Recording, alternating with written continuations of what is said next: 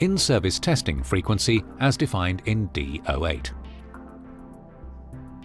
Changes to the mixed water outlet temperature may be attributed to a change in the supply conditions from those experienced at the time of the previous audit or audits. The water supplies must be audited, see flowchart stage 1, to ascertain where remedial action is required, i.e. supplies or valve. See D of H on-site methods flowchart. 6 to 8 weeks after commissioning, carry out the first post-commissioning test given in 3.4.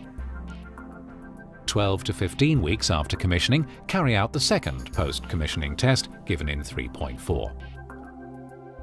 If there is a difference between the first and second post-commissioning tests of less than 2 degrees Celsius, then the next in-service test can be deferred to 24 to 28 weeks after commissioning.